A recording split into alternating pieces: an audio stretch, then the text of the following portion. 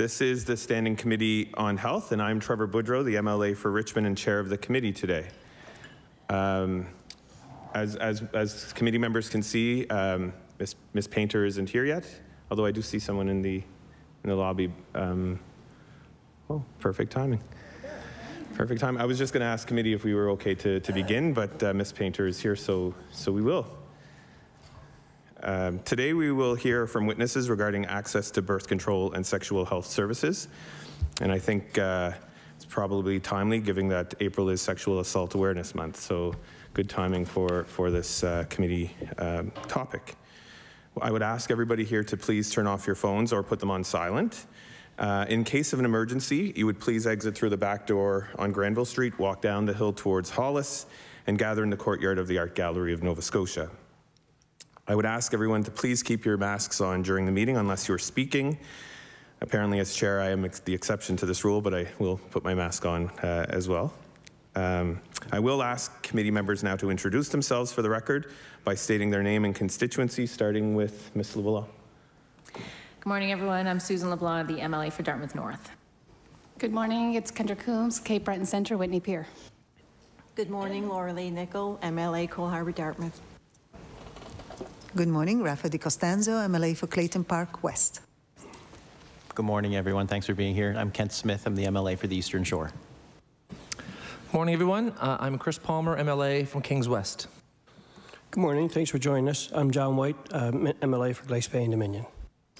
Good morning, everyone. My name is Danielle Barcos. I am MLA for Chester St. Margaret's. Thank you, committee members. And for the purpose of Hansard, I will also recognize the presence of Legislative Counsel Gordon Hebb and Legislative Committee Clerk Judy Kavanagh. As I mentioned earlier, the topic today is access to birth control and sexual health services, and we have a number of witnesses. I'm going to get the witnesses to introduce themselves, starting with Deputy Minister Lagassé. Thank you very much, Mr. Chair. Good morning, everyone. Jeannine Lagassé, Deputy Minister of Health and Wellness. Ms. Penney. Good morning, Tanya Penney, Senior Executive Director of Clinical Portfolio at Department of Health and Wellness. Ms. Oldfield. Good morning, Karen Oldfield, Interim CEO at Nova Scotia Health Authority. Dr. Hatchette.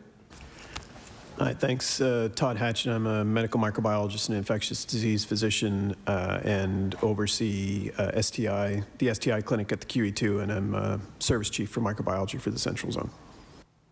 Ms. Paynter. Good morning, Martha Paynter. I'm the chair of Wellness Within, an organization for health and justice. I'm a registered nurse working in abortion, and I have a research program at Dalhousie School of Nursing looking at the intersection of reproductive health and the criminal justice system. Dr. Brooks.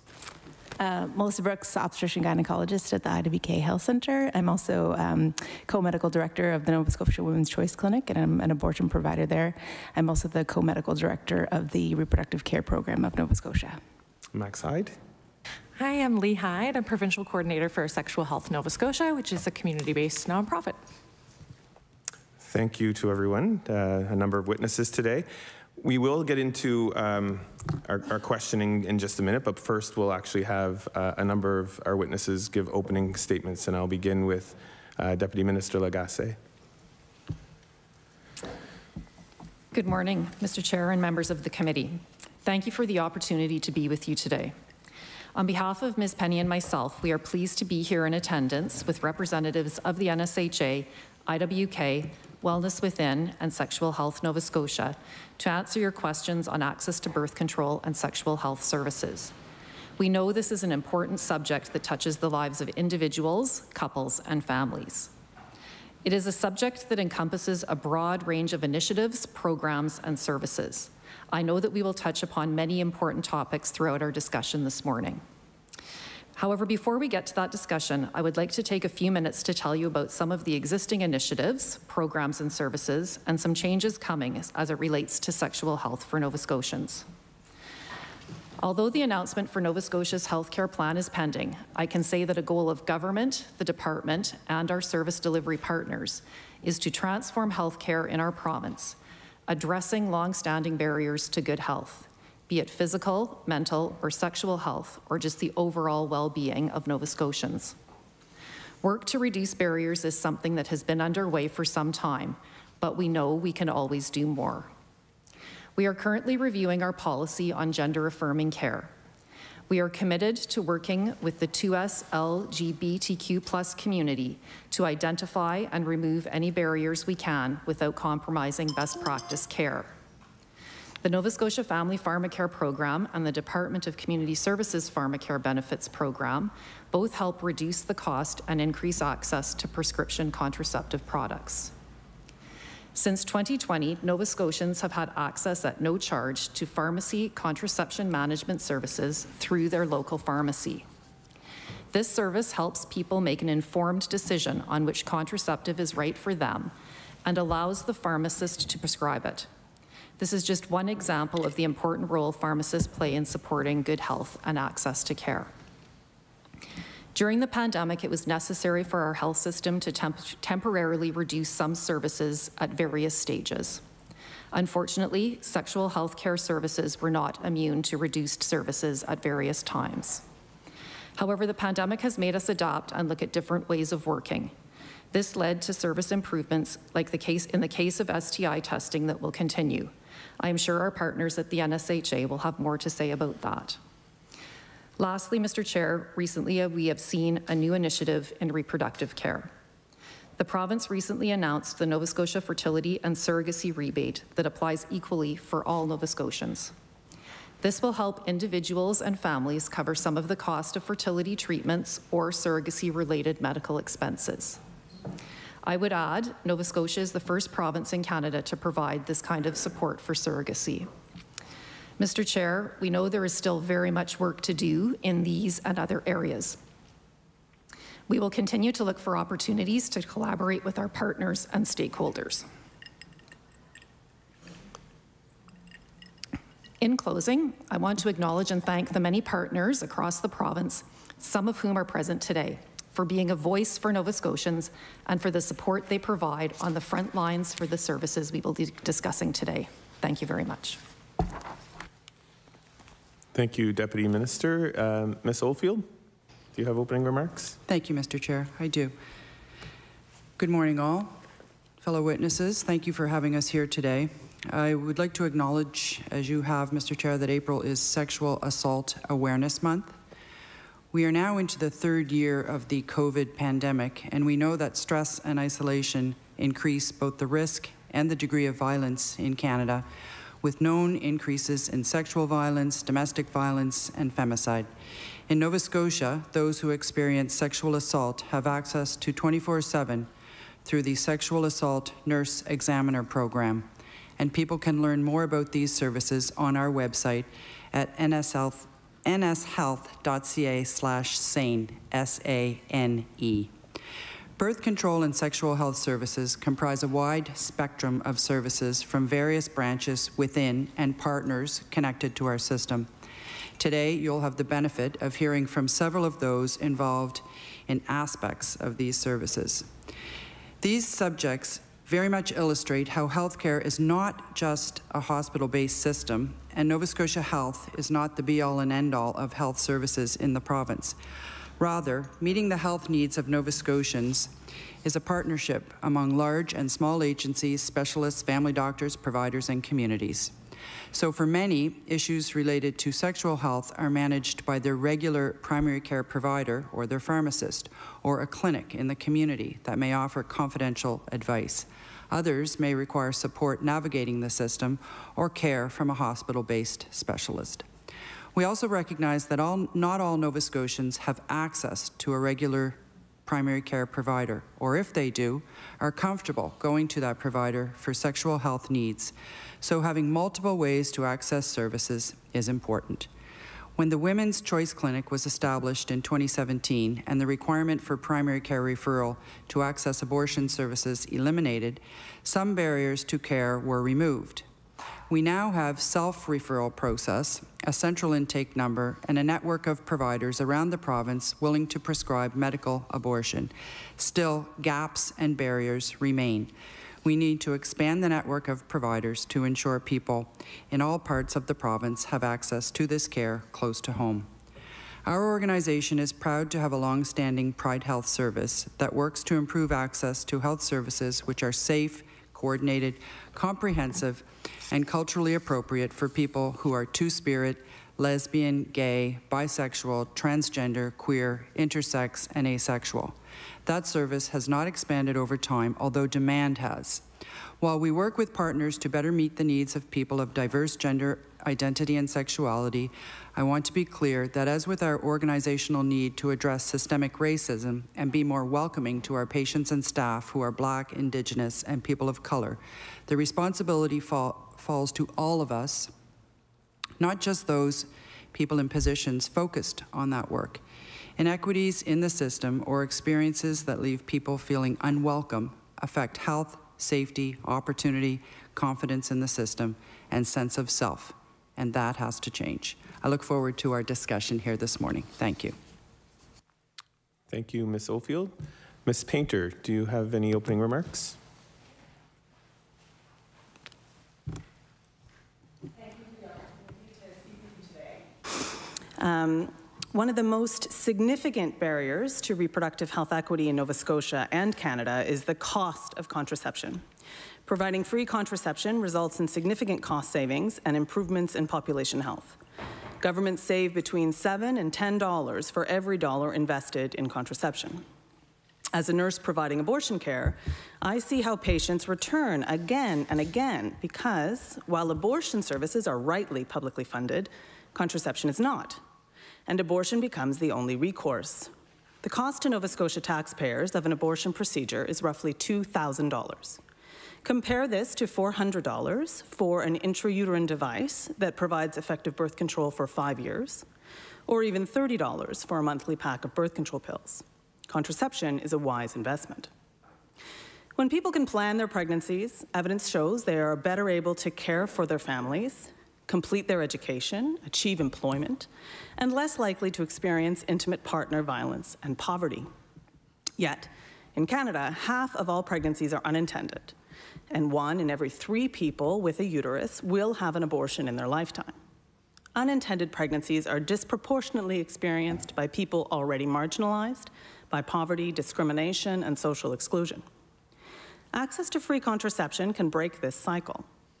Recognizing the key role of contraception in healthy growth and development, the Canadian Pediatric Society recommends governments provide universal access to no-cost contraception to all youth under 25. One of the most innovative and important changes to sexual health services in Nova Scotia over the past decade was the introduction of self-referral for abortion services and public funding of a centralized hotline, 1-833-352-0719. This approach reduced wait times and costs and improved outcomes. Nova Scotia can continue to demonstrate public sector leadership in sexual health by committing to free contraception for all.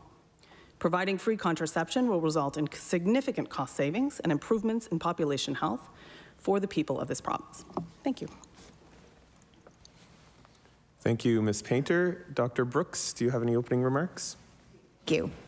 Good morning, and thank you for the invitation to meet with this committee. So I would like to begin my remarks by sharing that access to abortion services within Nova Scotia have significantly improved in recent years, but there's still more work that needs to be done.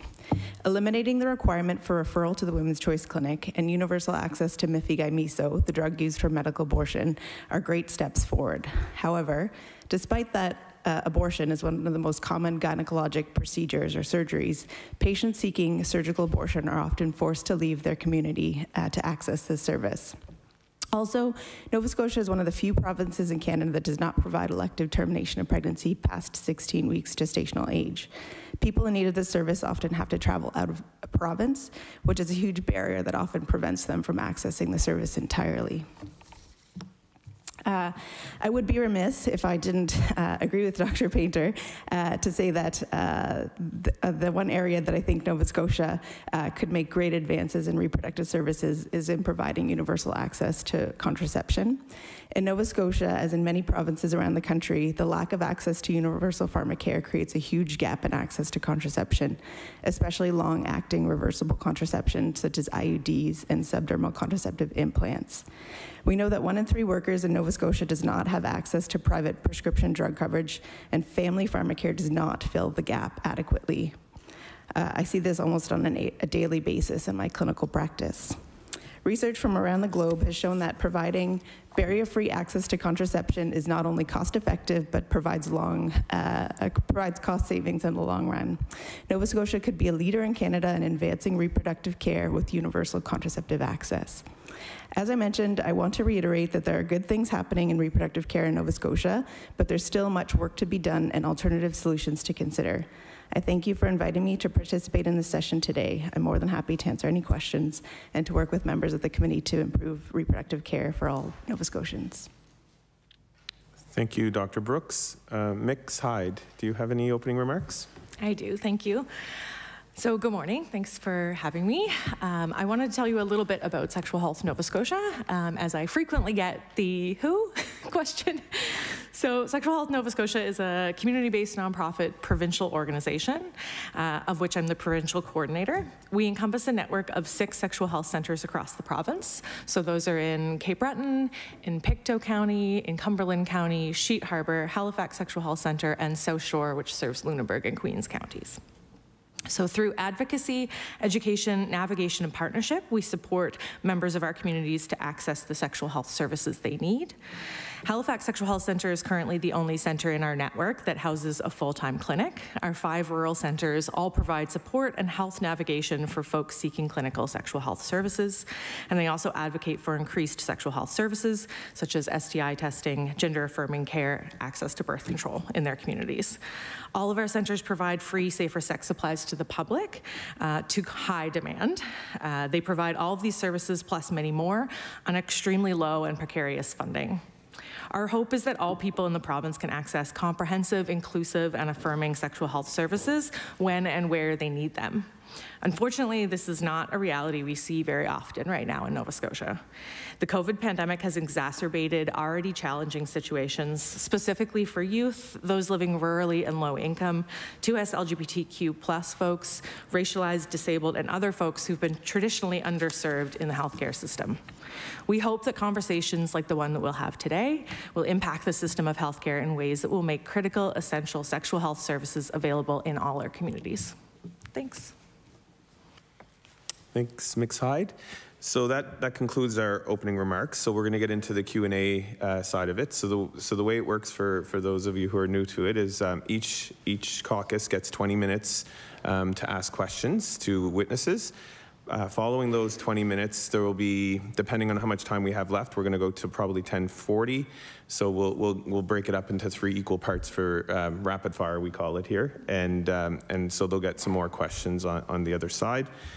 I would remind everybody to just wait to be recognized so that it'll all come through the chair. So and that way there, Ledge TV can get your mics on so that it can be heard. And then after that, we'll have some closing remarks from our witnesses as well. So with that being said, the Liberal caucus will begin, and I see Ms. Di Costanzo, you've got your hand up. So. Thank you, Mr. Chair, and welcome to all. And I'm sure this is going to be a very interesting conversation, and hopefully we all can learn from this and the value of birth control to women and the access. And one of the things that I was really happy about when my colleague Randy Delorey brought in the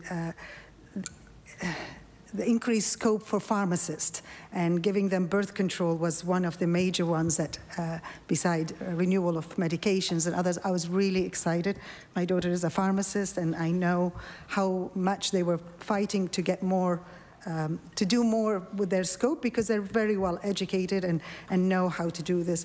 But also with pharmacists, the access is the best thing, because it is so much easier to go to your pharmacy sometimes than to get an appointment with a doctor.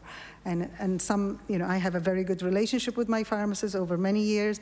So to me, that was a very good move to allow pharmacists to take over, to increase access for women. And my question, I hope, is, are you tracking how many pharmacists are prescribing birth control, and how many clients are being served, and what birth controls are being prescribed What other learning about the access? How that has, where are we with that, if you don't mind? So MLA Di Costanzo, who would you like to direct that question to? Lagassé. We'll start with the deputy and then she can give it to whoever. Perfect. Deputy Minister Lagassé. Great, thank you very much, Mr. Chair. So as I said in my opening remarks, kind of the expanded scope of practice for pharmacists, and in fact, then the contraception management consultation service began in 2020. So I can't tell you how many pharmacists are actually doing the service, but they are all able to within their scope of practice. But that I can tell you that within the first year of the initiative, about 4,000 people gained access to that service through community pharmacies. MLA Di Costanzo? Do we have any idea if certain medication, are they doing the same as what doctors are doing? Or, so 4,000, and what was it before? Has it increased because of pharmacists compared to doctors, if you don't mind? Deputy Minister Lagassé? So the 4,000 number is just the pharmacy service itself. So when the expanded scope of practice came in 2020, that would be the number for that first year of the service, pharmacists alone. I can tell you also that in that same year, 2021, that about 60,000 people filled prescriptions for contraceptive products across the province. That comes from our drug information system. MLA Di Costanzo. Thank you, and these are good numbers, and I hope we are, you know, most young ladies or women are able to access this through the pharmacists. The other question when it comes to pharmacists, what training has been provided to them when it comes to stigma and culture appropriate? You know, there are many newcomers and different religions that is not accepting of birth control. Are pharmacists being trained? What do we know about that? Deputy Minister Lagassé. So I do know when there's expanded scope of practice like that there usually are training programs through the College of Pharmacists and also through the Pharmacy Association of Nova Scotia, that all pharmacists have a continuing education requirement to maintain their license. So there are training programs through those organizations. Some of my other partners may have other information they may want to contribute. Did any other witness have any further? Ms. Paynter? I wanted to respond to two things. The first is, in light of you raising the issue of cultural appropriate, can we in this session use gender-inclusive language? Practice that. It does take some getting used to, but we can do it. My second comment is with respect to, it's fantastic that that scope was expanded, obviously, no question. But when the most effective contraception are long-acting reversible means, like the IUD and Nexplanon, the implant, the pharmacist can't insert those. So we have, you know, a device in hand that, great, they could prescribe, but how are you going to use it if you don't have a clinician who can insert the device? Not to mention the cost that Dr. Brooks and I have already raised. So those are my two comments. MLA Di Costanzo. Thank you, and I appreciate that very much, especially for the first one. There's my... Sorry, I'm just trying to make sure I have the right question here.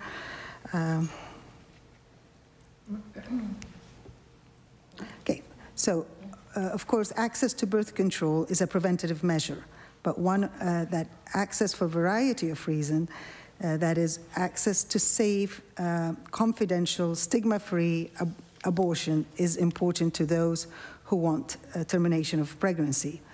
Curious, we are learning a lot about the impact of COVID on different aspects of healthcare, and access to abortion would be no different. What impact have we seen and reduced staffing across health authorities, and how is that service being offered at the moment? And MLA Di Costanzo, who would you like to direct? Lagassé, and she can forward it, no? COVID. Deputy Minister Lagassé? I think that would be more of a service delivery question, so I think I'd have to ask one of our partners to answer that one. Dr. Brooks, I see your hand up. I can probably speak to that a bit. So our clinic, the Women's Choice Clinic, has stayed open the entire time. We never closed. We certainly did have some reduction in staff at times. Some of our staff were moved to different areas of the hospital to provide backup for places that were higher needs, but we continued to function. There were certainly times when our wait list maybe got a bit longer because of that, but overall we've managed to cope. One thing that has changed during the pandemic globally really is that more people are providing medical abortion through telemedicine, and that's been a thing also in Nova Scotia. So that's been, I think, a very good improvement and change that's occurred during the pandemic, and access to things like ultrasound. And certainly, I guess one of the big barriers is access to quick, like blood work services, because with the needing to make appointments for blood work, it's often hard to get a blood work appointment within a few days, if even a month. So that's been a bit of a challenge for us, but overall abortion services, we've managed to keep them going, and I think there has been some improvements in abortion care in providing it through telemedicine. MLA de Costanzo. Thank you, and that's good to hear. Fantastic that we're expecting. There were over 1,600 reported abortions per year at 4 Nova Scotia Health Authority sites, offering surgical and chemical abortions. On average, how many people access this service annually right now? Dr. Brooks, did you want to try? Yeah, because of the changes with, Mifegymiso, that's the medication that we use to provide medical abortion. So a lot of that, I think it was kind of brought up that we have our clinic, the Women's Choice Clinic, we also have a network of abortion providers that people will call in who need abortions, and we can refer them to people in their own community. So we can track those numbers, but there certainly may be people outside of our network in various places in the provinces that prescribe Mifegymiso, and so we wouldn't actually know about that through the Women's Choice Clinic. So we don't, because of that, we have maybe less accurate numbers. Before, when we were the only game in town, so to speak, we could say that we basically do all the abortions, and there was usually around 1,300 to 1,500 a year. It seems like that number has gone down, and it's not clear if that's because the number of abortions in the province has gone down, or if that's because there are people in their own communities who are doing them without us, without our knowledge. So yeah, it seems like there's a decrease, but it could just be that there are more people providing them outside of our network. I see Ms. Paynter has her hand up as well.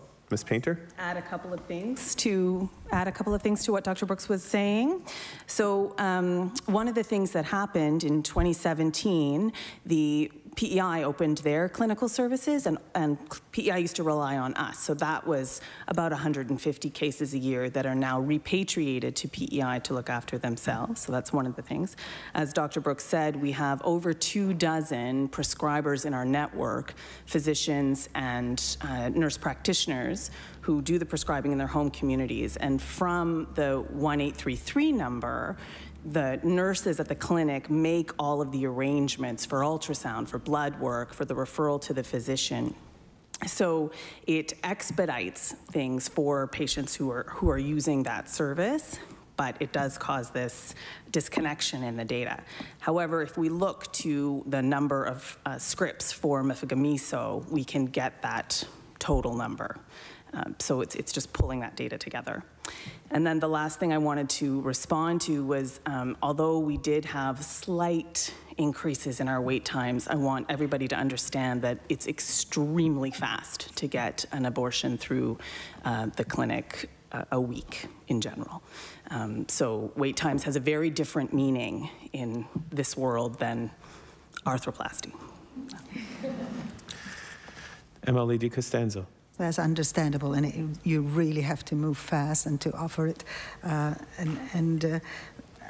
In 2018, there was a study of family medicine residents, students, and they found that 79% of recipients reported never observing or assisting with an abortion. during their training, and 80% of residents reported receiving less than 1 hour of education on abortion.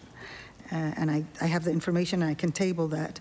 Has that changed, and what specific training is provided here in Nova Scotia to build more capacity for our doctors?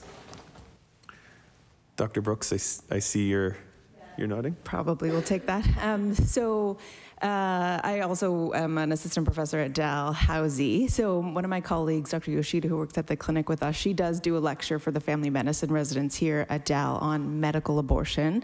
So in Canada, most early surgical abortions are done by family doctors, you're right. But most family doctors wouldn't come out of family medicine residency competent to do that. Most of them would require additional training. Certainly at the clinic, we are open to accommodating residents that are interested in abortion provision. So we will have family medicine residents come and rotate at our clinic, but it's not a standard rotation for all residents. That's required for family medicine residents. And then for our gynecology residents, they all do rotate through the clinic. And most gynecologists, because the D&C for an abortion is similar to D&Cs we do for other reasons, would be competent to complete at least an early abortion at the end of their training.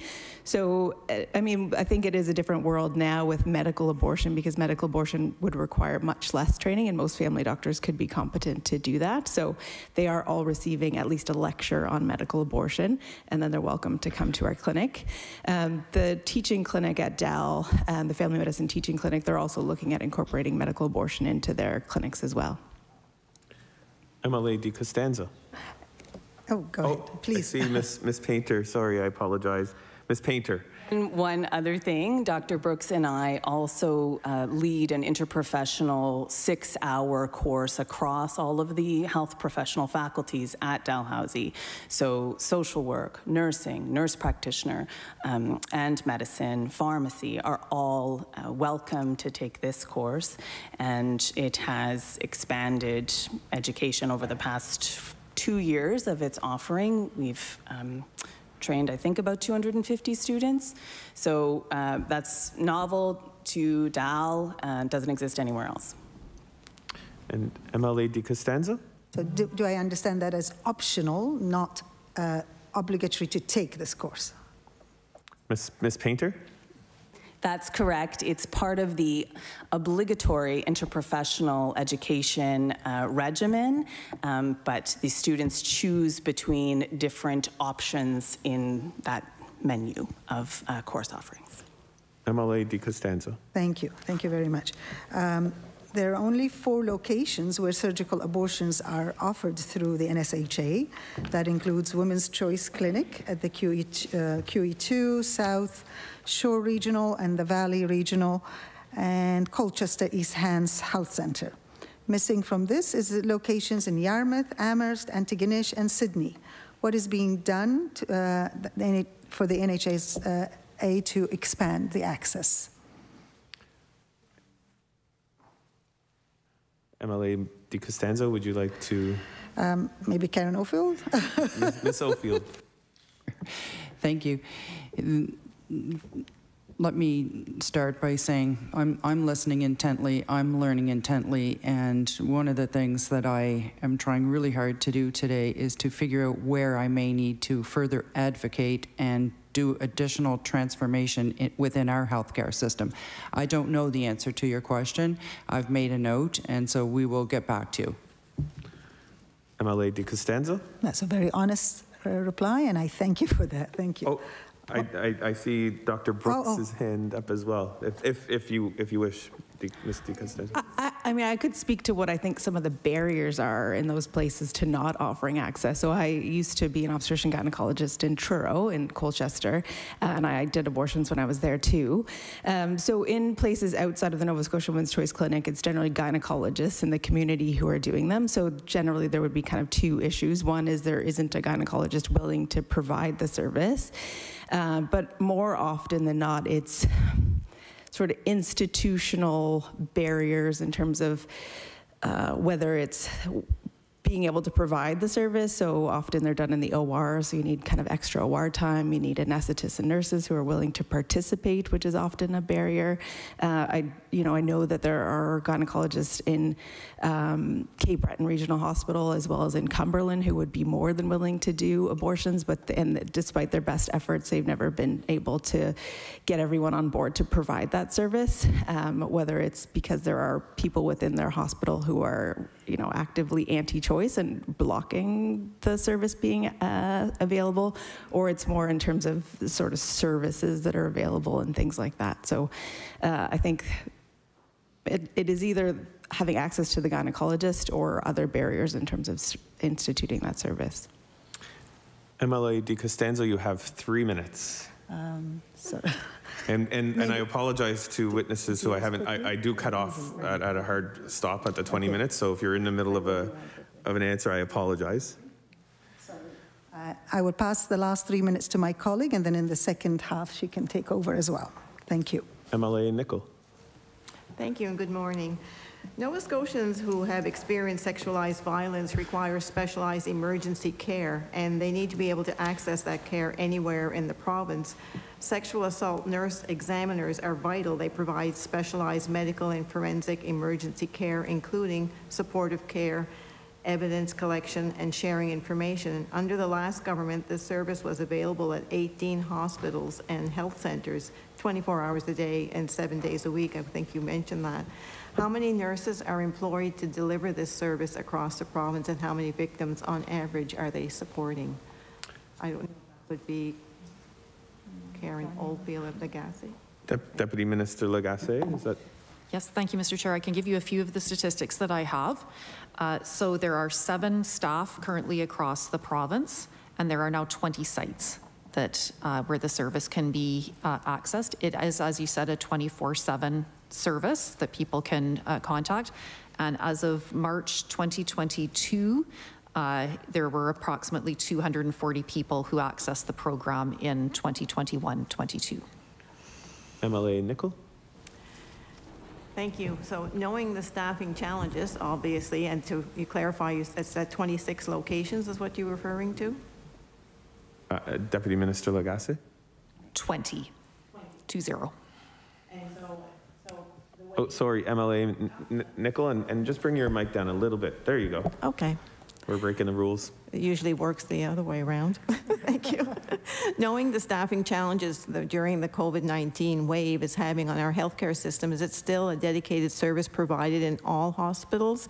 Have these nurses been pulled off their duties to care or deployed and allocated elsewhere? Deputy Minister Lagassé.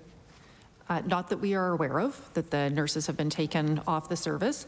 We also have VON who helps to provides the service in some of the locations throughout the province. MLA Nicol. That was my next question. The VON is expanding access in the Eastern Shore area, and you're mentioning that, but are there any other services gaps that exist, and is it just in the Eastern Shore where the VON is providing that service? Deputy Minister Lagassé.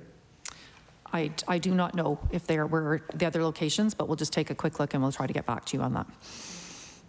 MLA Nicol, you have 15 seconds. Should I do a little dance in 15 seconds? Not going to get into it. I will wait for the 15 seconds to go by. Perfect. Thank you. And that is the Liberal time is up. It is now the NDP Caucus's turn to ask questions. I see MLA LeBlanc with her hand up, and you may begin. Thank you, Mr. Chair, and thank you very much for everyone, to you all for being here. I just wanted to follow up on that question, actually, before I begin my regular questions, and that is, I just want to clarify that the deputy said that there are 7 staff over 20 sites that provide sexual assault nurse examiner services, but the service is 24/7, and I just don't understand how that's at all possible. Like that I can't square that circle. So I'm wondering, you've mentioned the VON, but I mean, I assume that the answer is that someone who's been sexually assaulted and goes for those services has to wait for several hours before they're seen. So can you just confirm how that all works? I see Ms. Penney with her hand up. Thank you for the question. The 7 full-time equivalents that Deputy Minister Lagassé referenced is really some coordination positions and some management positions. And so it doesn't necessarily mean that there are only 7 sexual assault nurse examiner providers across the province. We use VON services. There are nursing staff that are on call 24/7 for a variety of service delivery areas across the province. MLA LeBlanc. Thank you. Okay, well, that's, better. But when people present at the hospital or at one of these sites, do you have a sort of sense of how long folks have to wait before they are seen by a SANE nurse? Ms. Penney? I don't have that information off the top of my head, although I would say that when coming to the emergency department, people can access sexual assault in kind of 3 or 4 different ways. So one is that they can actually call and self-refer themselves with the numbers that are provided to Ms. Oldfield's NovaScotiaHealth.sane website. And then oftentimes the sexual assault nurse examiner will come to the emergency department or the facility where the person presented, or if it's safe and appropriate, we may actually get the person who has unfortunately had that unfortunate trauma to where the sexual assault nurse examiner is, because it may be a more appropriate area. Or we could actually have a conversation and a collaboration across the current emergency department provider and the sexual assault nurse examiner so that they could actually collaborate together. And it really does depend on which stream to take, which is the most appropriate for the person who's experienced the trauma. MLA LeBlanc. Thank you very much. Well, so I'm going to go back to my original plan here. We are really glad that everyone is here today. We're very happy to be hearing from you all. I feel like it's important to set the stage a little bit right now. We have a new government that has just released its first budget, and the budget has no new funding for access to midwifery, sexual health services, collaborative or community health services, Pride Health, or particular commitments to expanding reproductive or sexual health inside our public system. And so, we've already heard from so many of you who are experts in this field today, in this short amount of time, how attention to these services and this type of healthcare can not only, well, it's just better for individuals who are getting that service, but also saves the system a ton of money and a ton of people power, as it were. And so when the government promises to fix healthcare, it has to mean women's health, sexual health, and reproductive health too. And so I just want to start by asking Dr. Hatchette, and by the way, Dr. Hatchette, I just have to say that you will not remember this probably, but you taught me how to do a nasal swab in Dartmouth North at one of the amazing first testing sites, and so you are my teacher, and I went on to swab many, many, many hundreds of people probably in rapid testing site areas, so I feel like I'm like, meeting my mentor again. Anyway, I want to start by asking you, because you are in the system right now. I want to ask a little bit about the state of our healthcare system and the impact on people's ability to access everything from diagnostic imaging or routine procedures to elective surgeries. So we know that COVID has had a significant impact on the healthcare system, but the situation is particularly bad right now. I just read a CBC article that came out today that quotes Dr. Lisa Barrett about we are like now we used to be #1 in the country, and it seems like now we're quite far behind other jurisdictions. And so whether it be more people than at any point waiting for 5 years of waiting for surgery, thousands of people waiting for CT scans, ultrasound or MRI, thousands of surgery cancellations. People are very scared about their ability to access healthcare, in particular in these new, in this new, whatever we're in, this 6th wave, whatever it is, things just seem to be getting really feeling a bit out of control. So my question to you, Dr. Hatchette, is what is the most concerning to you about the state of our healthcare system at the moment? Dr. Hatchette. Thanks, and I'm flattered that you remember me as a mentor. That's a tough question. I mean, our healthcare system has been strapped prior to the pandemic. This has only amplified the issues. in addition to sort of the excess that COVID has put on in terms of inpatient care, all of the other ancillary services have been impacted and will continue to be impacted as long as people continue to get infected with COVID. You know, we are seeing lots of staff off. These are staff that are necessary to provide the inpatient services. They're the staff that are necessary to provide the outpatient services, so family physicians, lab support staff, DI staff. You know, if this is the new normal, then we need to account for that and take it into consideration as we make HR planning, et cetera. You know, I think that we can look at technologies to try and improve some of the services, but ultimately it comes down to people, and if the people are off sick, you're going to have to take that into account, and if this is going to go on for weeks, which the modeling suggests it will, we'll need to make sure that we try to staff things appropriately.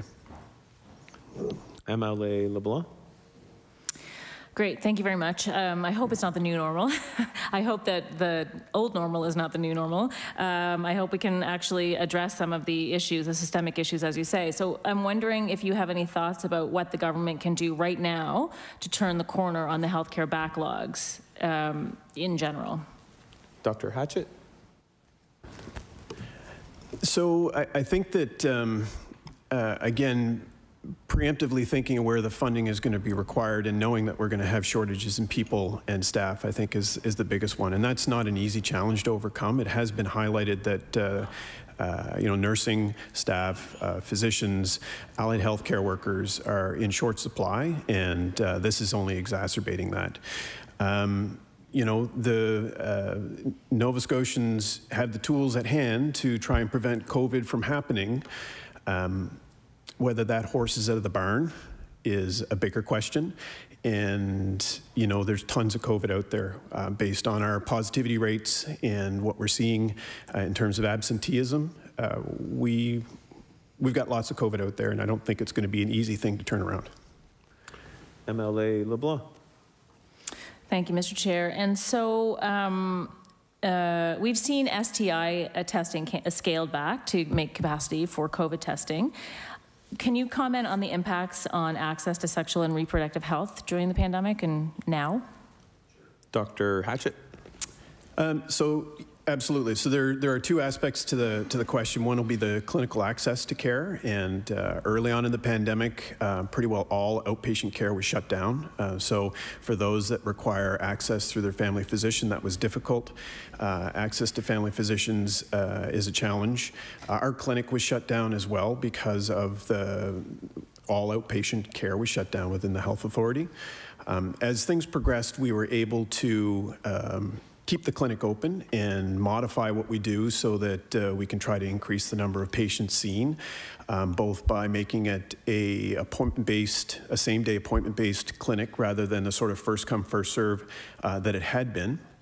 In addition, we tried what I call an asymptomatic stream, where individuals will call, discuss their issues with the nurse, and if they don't need to see a physician, meaning they just want to get gonorrhea and chlamydia screening, we actually set up their specimen collection kits to be picked up at the front desk. They go and they collect their specimens themselves and just drop it off, and they never have to see a physician. So that's increased the ability to people to get screening for gonorrhea and chlamydia in particular.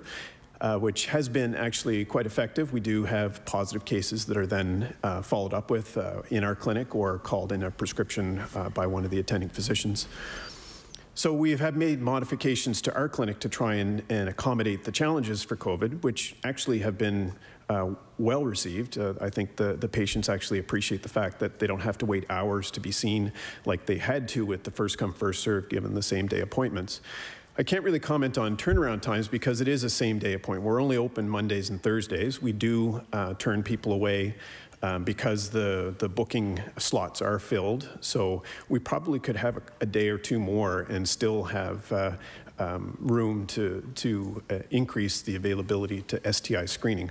We predominantly are an STI clinic, so we do the screening prevention, but we don't do a lot of the birth control provision or anything along those lines. It's more screening for STBBIs, so also bloodborne infections. We do draw blood in the clinic, which I think is one of the Reasons why people like coming to the clinic is that it's a one-stop shop. So our nurses will draw the blood on individuals who want screening for things like syphilis and HIV, and they don't have to book another appointment with blood collection, which has been a challenge during the pandemic.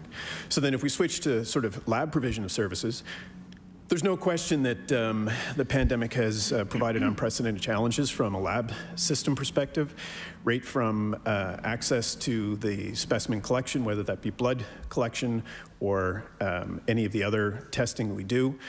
We do have a pandemic plan which we follow quite closely, and we prioritize specimens that need to be suspended in order to redeploy the resources to ensure that we can meet the needs for any emergency, COVID being the one here.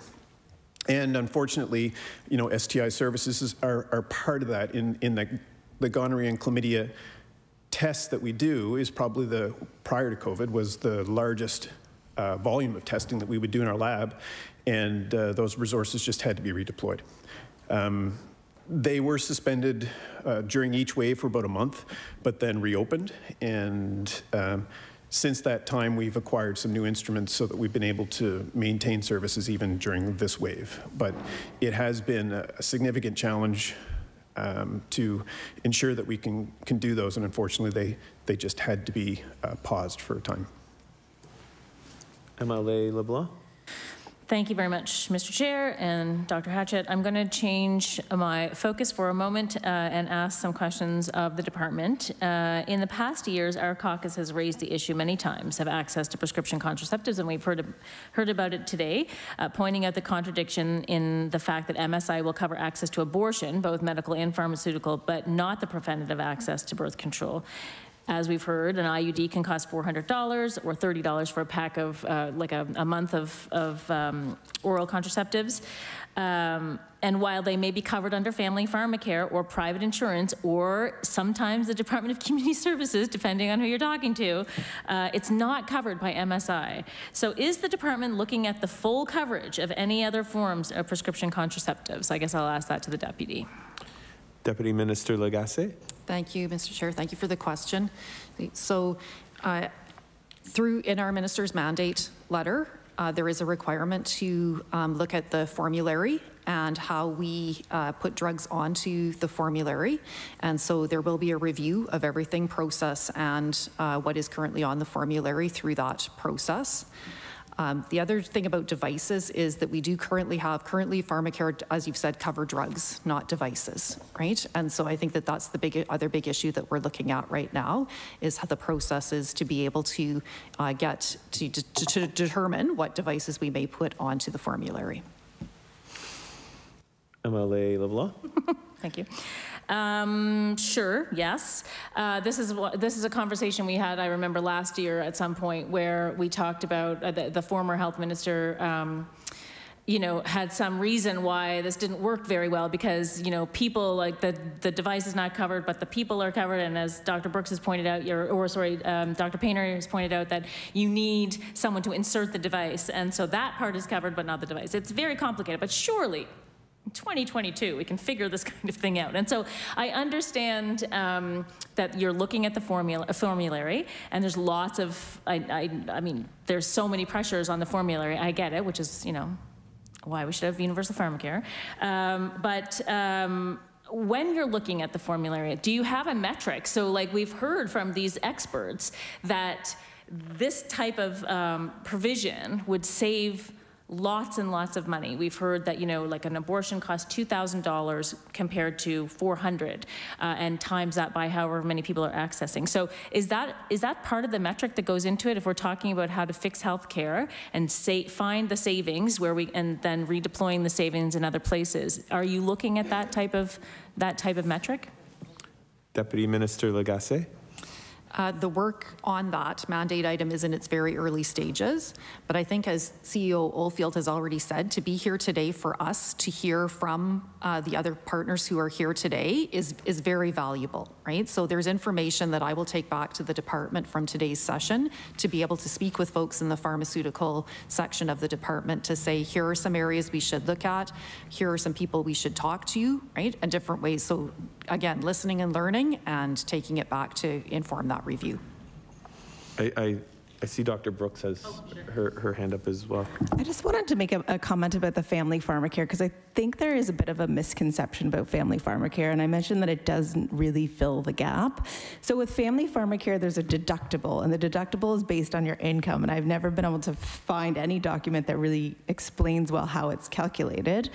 But for most young, healthy people, they're not on a lot of medication, so often they don't have enough prescriptions to meet the deductible. So then when they want an IUD costs $400. They haven't, even if they have family pharmacare, they haven't had enough prescriptions to get through their deductible.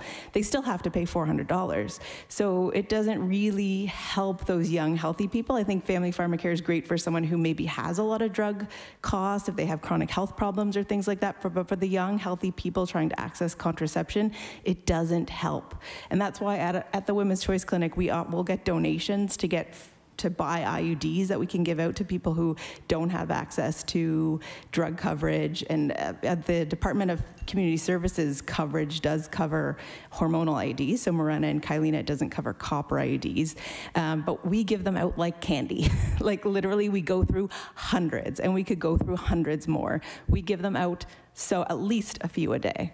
So there are so many people at our clinic that need that service, and they fall through the cracks of the system. Dr. Paynter, and I apologize for not saying doctor previously. Month until my defense. So you got one more month of Ms. Then it's Dr. Martha forever. Okay, I had 2 points. One is there is a missing piece to this that we have to come back to again and again and again, and that is that this entire discussion is gendered.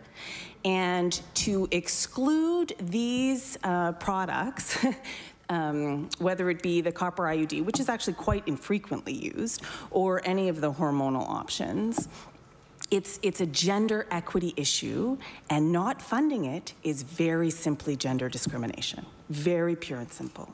So that's our baseline here. We're operating in a context of daily discrimination against the people with uteruses in this province. The second piece is that, so we are just so happy when we have these free IUDs that we can give out. This is just the best thing ever.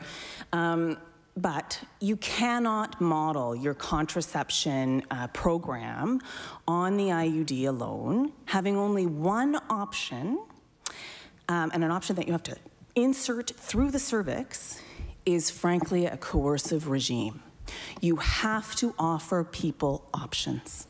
They cannot, to protect themselves from unintended pregnancy, only have one way to go that you or a charity or a government have determined this is the one acceptable way, okay? We are continuing to deal with the legacy of a colonial abuse against Indigenous peoples' very bodies, and we have to be very conscious of the message it sends when only one approach is acceptable to this province. Thank you. MLA LeBlanc, you have 45 seconds. Okay, well, I'd love to hear from Mix Heide there. Mix Heide? Yeah, thank you. I really want to second and third and fourth everything you just said, and also wanted to make the point that our sexual health centers, one of the things that they do is operate a contingency fund or compassionate care fund. They're called different things. So essentially when clients say, you know, I need Plan B or I need to access birth control, I can't afford it, there are sometimes little pockets of money that our organizations from donations and project grants, like whatever, have pulled together to help out folks. I want to make the point that our 5 rural centers operate on an annual operational budget of less than $50,000 a year. And these little compassionate care funds is something they've taken on because the healthcare system hasn't made it accessible for folks. Perfect timing. I was just calling order. The NDP time for first round is up. We now move on to the PC caucus. Who would like to? Mr. Palmer, you may begin. Thank you to all of you for coming here today. It's very clear we have a very knowledgeable panel of witnesses today and very passionate group, and I appreciate that. And I know all Nova Scotians appreciate everything you do in your capacity. I'd like to go back to the topic of sexual violence prevention, and it's been referenced a few times. This is Sexual Assault Awareness Month, and you know, there are some initiatives out there for communities and groups in regards to sexual assault awareness and what can be done.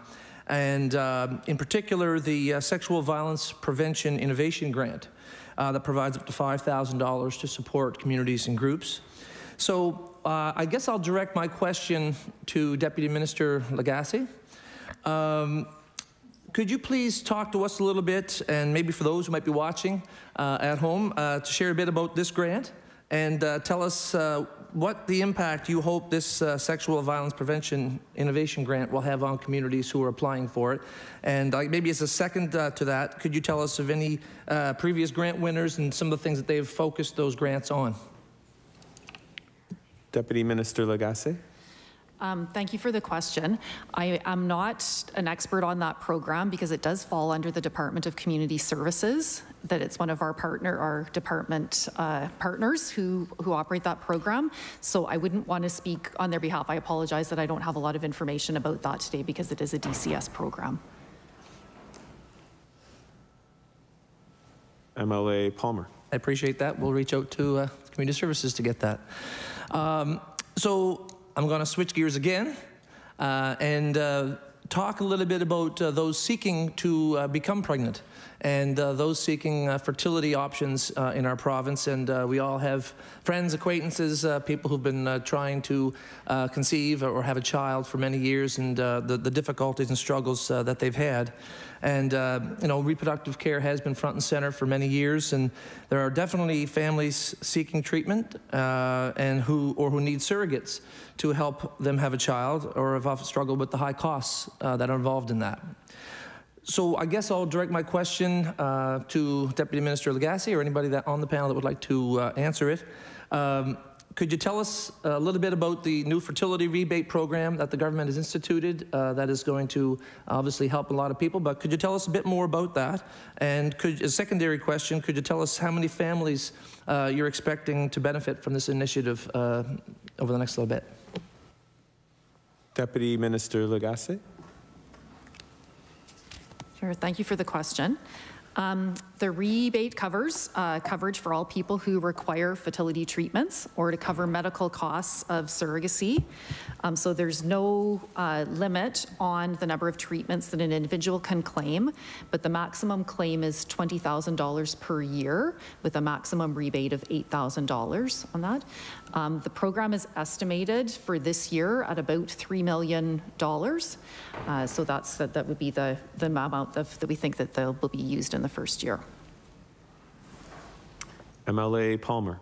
And just as a follow-up, my follow-up question, do you have an indication, or could you tell us maybe how many families or individuals who will be able to take advantage of that from any data that you might have? Deputy Minister Lagassé. Apologize, Mr. Chair. That's okay. I think on kind of the straight math, it's about 375. MLA Palmer. This program is unique in Canada, but I was wondering if you might be able to share with us how this program compares to initiatives to support surrogacy taken in other provinces. Is that something that the deputy could answer? Deputy Minister Lagassé. It's my understanding that this is the first program of its kind in Canada related to surrogacy costs. MLA Palmer. And just one last question I'll have on this program for you. And I'm not sure who might be able to answer this question, but how do you feel this fills a gap compared to other tax credits that are out there, like what's deductible under the federal taxes? Would you have an idea of that? Deputy Minister Lagassé. So I think that the thing about this program is that it's available to all Nova Scotians, right? That anyone can come forward to access this particular program, and that it covers costs that are not covered through other programs, and that's why the decision was made to structure it in the way that it is. MLA Palmer. Oh, I just want to finalize by saying thank you again for all of your appearing today, and I appreciate the answer to the questions, and there's no doubt the program will definitely help many people seeking to conceive and have a child, so thank you. I pass it on to my colleague. MLA White. Thank you, Chair. Ms. Tanya Penney, I think I'm going back to you, to the sexual assault nursing examiner program. I'm wondering if you can tell me a little more about how that works in rural areas. Ms. Penney. Thank you for the question.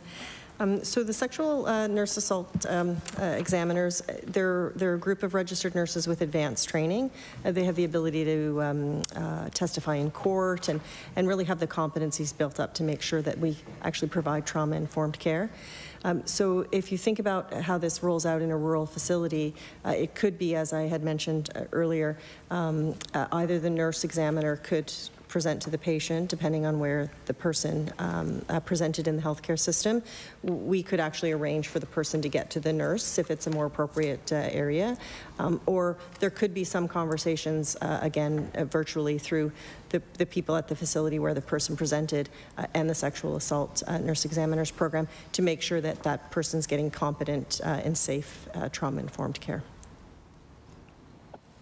MLA White. Thank you. Is it normal that in a rural area they'd expect delays just because of that system, the way it's working there? Is that typical, or? Ms. Penney. I wouldn't say that there are. I wouldn't say that there are delays. No. MLA White. Thank you. It's good to hear that. I think my next question is to Deputy Minister Lagassé. Can you tell us a little more about the challenges people in rural areas face in general, just with access and birth control? Deputy Minister Lagassé. I actually don't know if I can answer that one, that I'd be the best person on the panel to answer that one. I think that maybe one of our partners at the end might be best. I see Ms. Heide had your hand up first. Yeah, I mean, so a lot of my answers come from hearing back from our sexual health centers in different rural areas and sort of their client experiences that are shared with them, right? And so a lot of what we hear as barriers are lack of money, obviously, we've talked about that today, but then lack of access as well. So not having a family doctor, the pharmacy thing, the access to birth control through pharmacies is a good option that does help with rural area access as well, but there are limitations. There are some issues around kind of community pharmacies in small rural areas, right? And people feeling uncomfortable asking for things from a pharmacist they've known since they were 5, which is my case in Mahone Bay. And so that's one issue. And then I think access to transportation really also affects all of these things, because for many healthcare services, folks have to travel, and that can be a huge barrier if they are, low income or they don't have access to transport. They're asking people to do them a favor. Our Halifax Sexual Health Center sees clients from all over the province. I mean, people driving from Cape Breton, people driving from Yarmouth regularly. This is not an anomaly. And so there's obviously those barriers around funding, transportation, and all of that to get to Halifax Sexual Health Center. Now, telemedicine has helped, I would say, and being able to get prescriptions that way, but there are so many sexual health services that you need to be seen in person. And when we talk about things like IUDs or the Nexplanon insert, people need to see a doctor at the end of the day. I will share quickly an anecdotal story of a young person who contacted one of our centers to ask if they could insert the Nexplanon insert themselves, because they could not get an appointment with a doctor, and they were not sure how to go about it. And this was a young person who watched a YouTube video and felt that they could probably do it.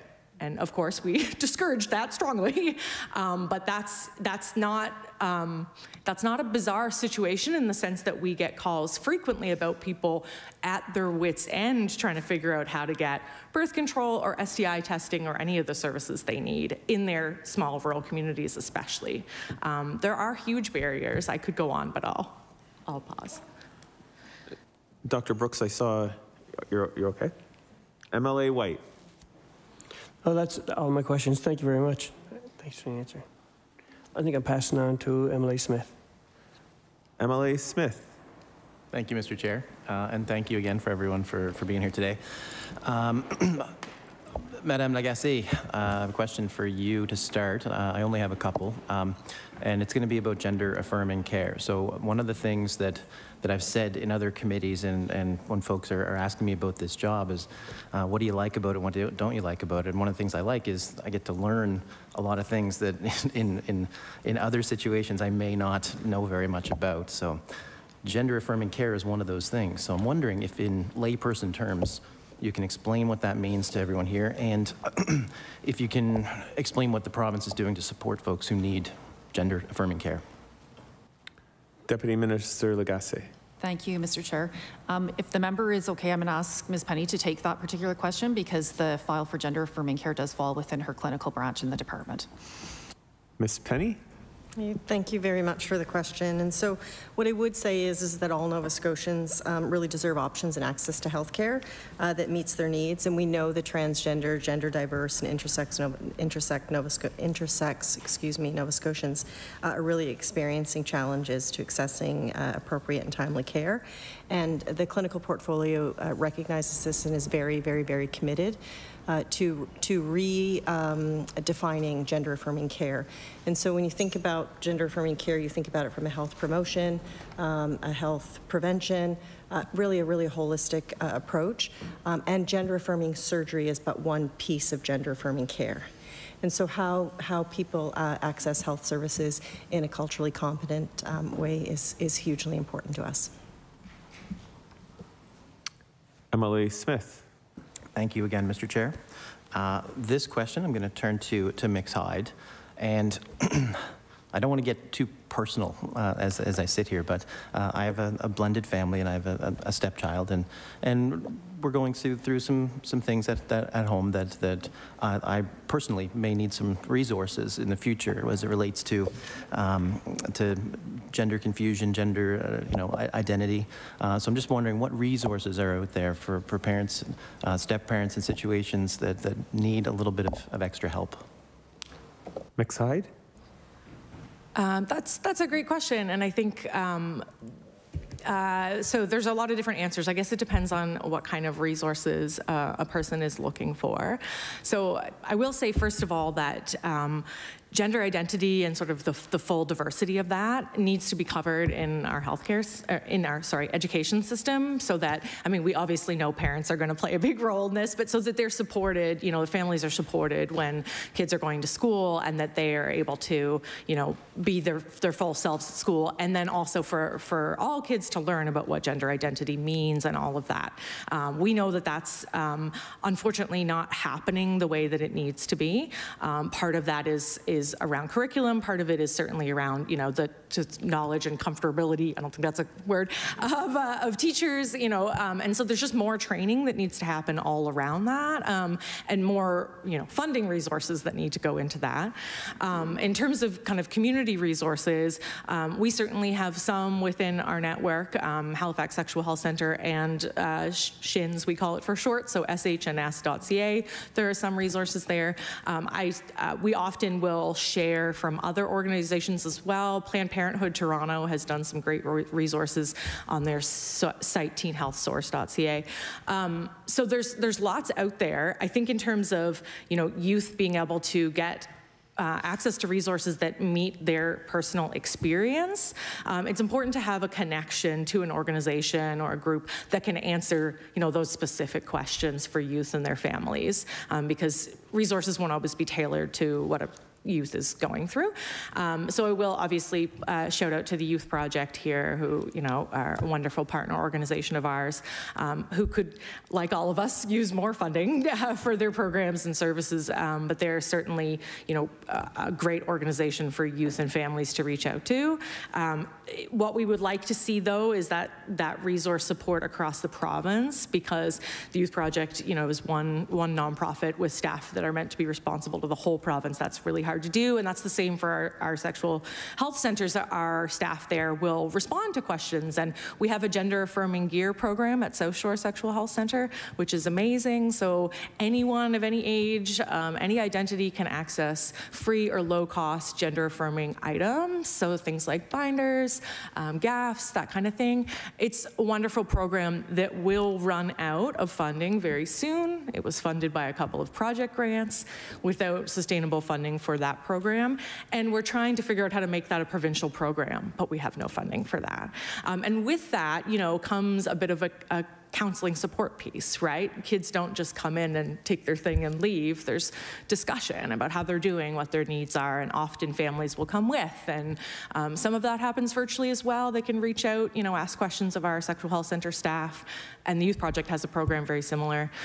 So that does exist, but these things happen kind of when there are grants. So the Prevention Innovation Fund is a good example of that, because a few great projects sprung up from that fund. I was responsible for one healthy relationships program with the Youth Project, and it ends when the grant ends. So, you know, there was a lot of good work around gender affirming support that kind of fell away as grants fall away.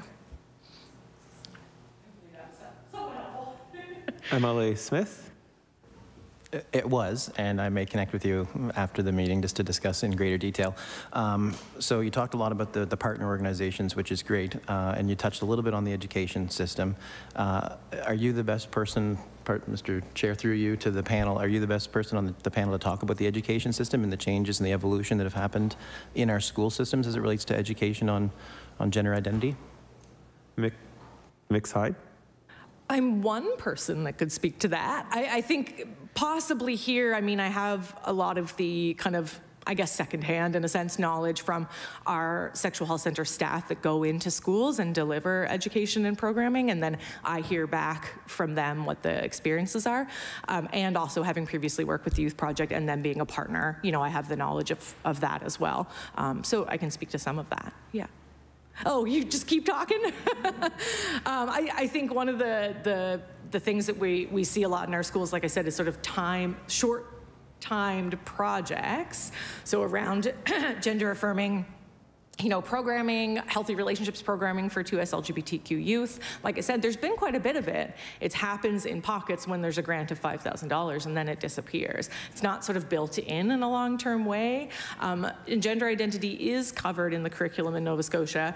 However, like all sort of sexual health, gender topics in the curriculum, there are curriculum outcomes, and then it is up to the individual teachers, and you know, they do what they can to meet those outcomes, but how do they meet them, and what do they cover, and how comprehensive is it, and does it really speak to the kids who are in the room, you know, and their realities?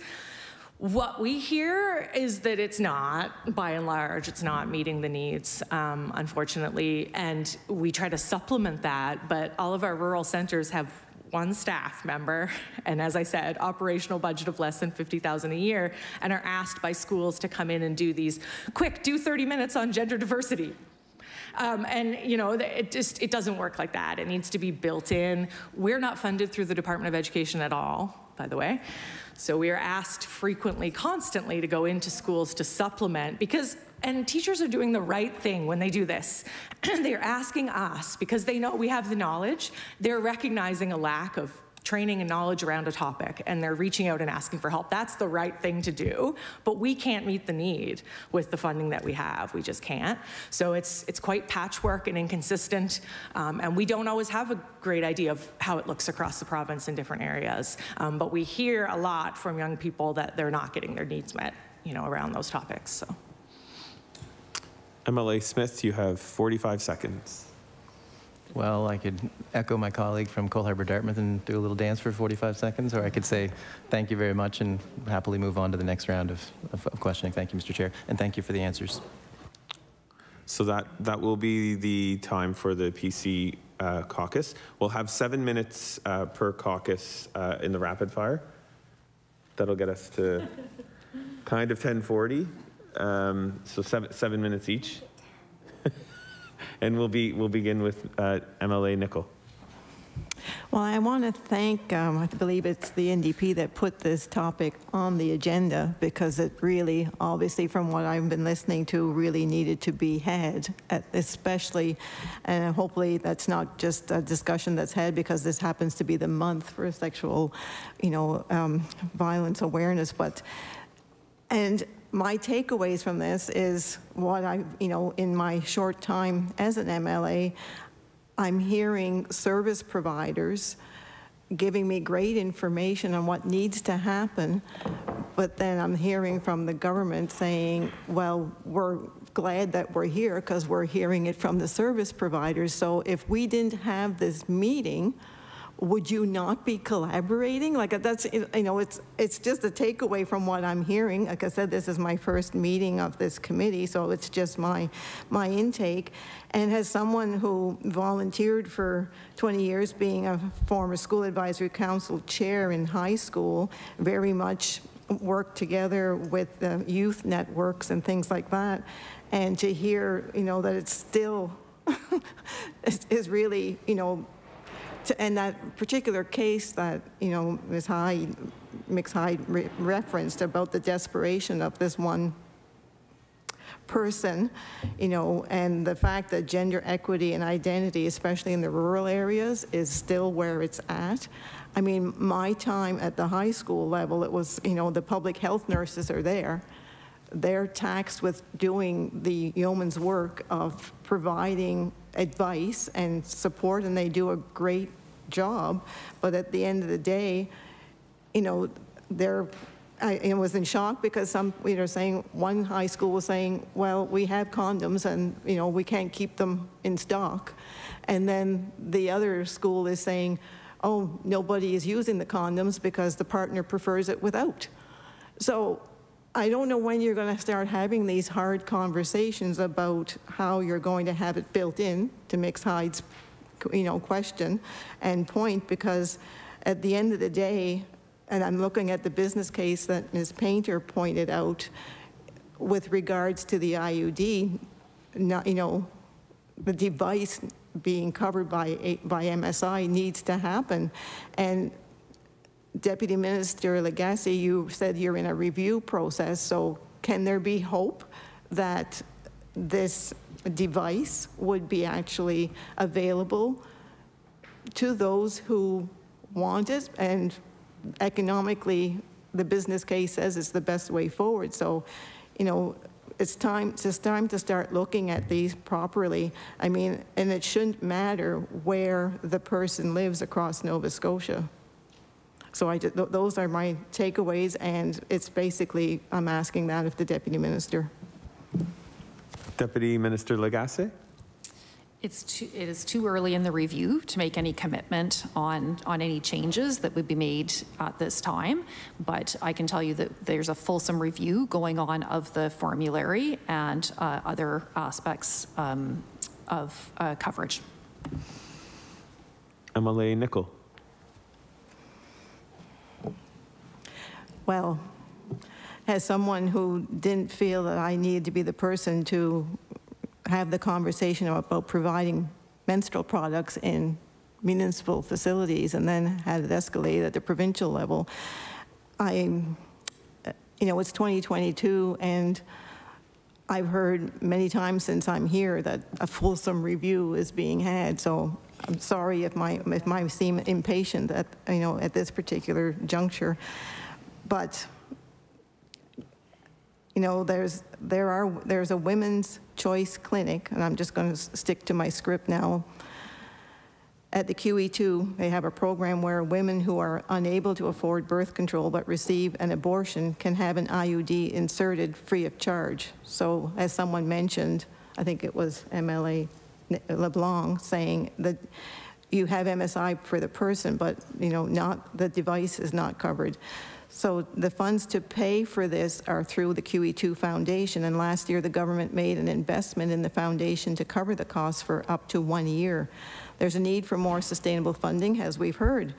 So what conversations are underway and being had in that regard as part of your review? Is that to Deputy Minister Lagassé? Yes, please. Deputy Minister Lagassé?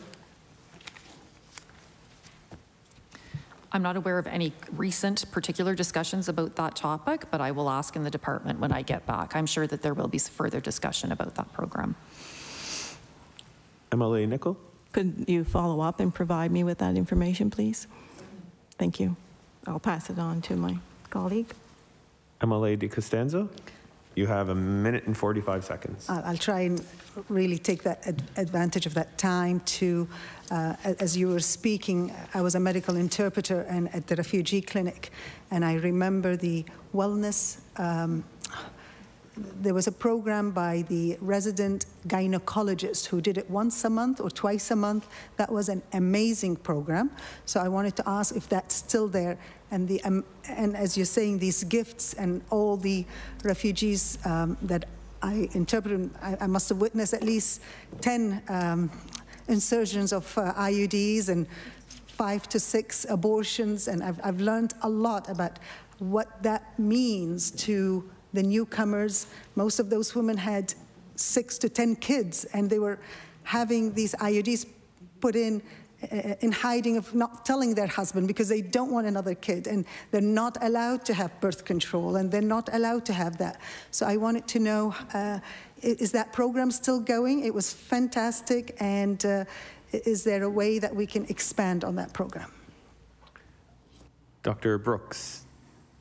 Yep, that program is still going. That was a resident initiative. So we do work with the newcomer clinic, and they're there once a month, and they provide PAP screening and IUDs or contraception, I guess, contraceptive prescriptions. One of the things that they do, the barriers they do come across in that program is that copper IUDs, which tend to be the preference of patients they see there as opposed to the hormonal IUDs, are considered devices. So they're not covered by any of the drug plans. So again, we try to access free IUDs when we can, but that's not easy. But that is one of the barriers. The liberal time for second round is over. I will pass the time on to the NDP and MLA LeBlanc.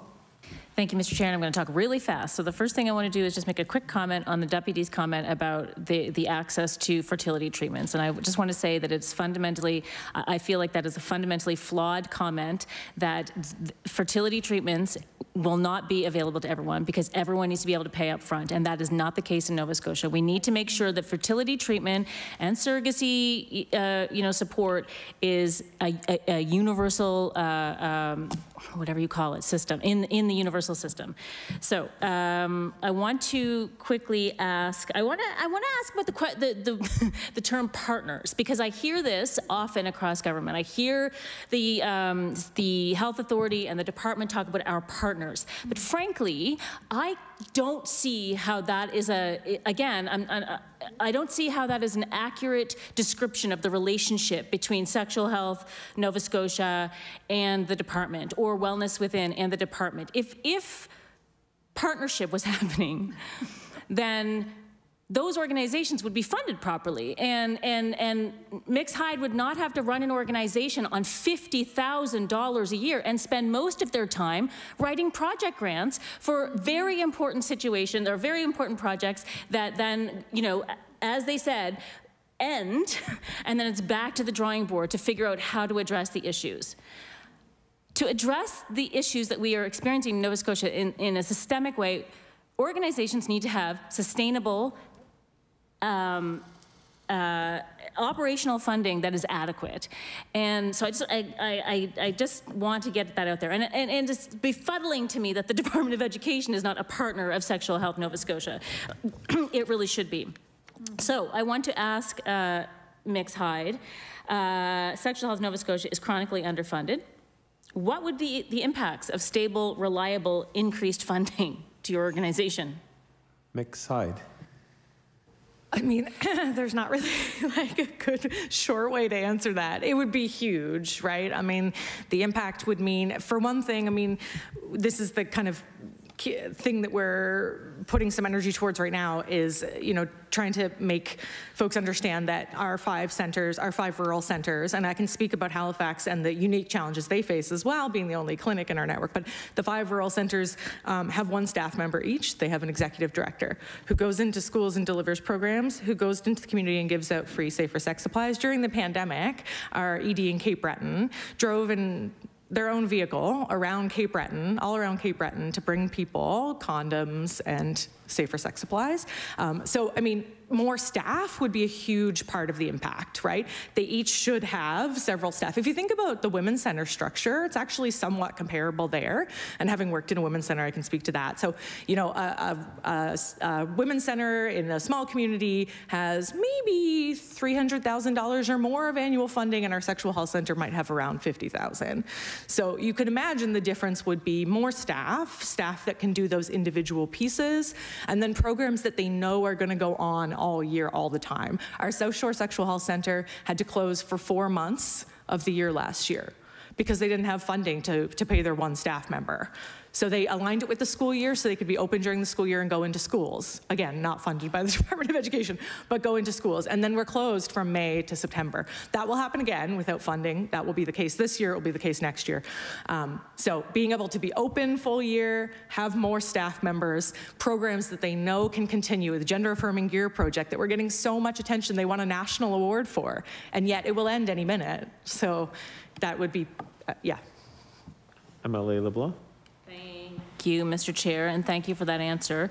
I will just, before I pass on to my colleague here, I will just say that, oh, never mind, I lost my train of thought.